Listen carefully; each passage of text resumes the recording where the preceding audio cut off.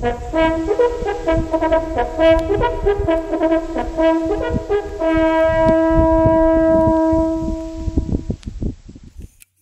9.3 by 72 hour drilling, 16-16,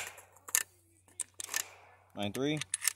Then right trigger and forward trigger right hammer controls the right side barrel and firing pin for the rifle round.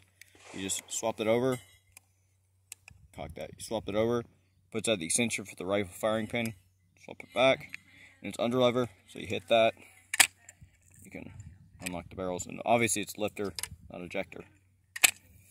And cock those, has a set trigger. We'll shoot the rifle barrel first. 193 gram projectile, about 2,000 FPS. I've been told it's equivalent to 35 Remington. So. And the set trigger makes it, lightens the trigger pull. So, see, very light. Cock the hammer again, shut it off.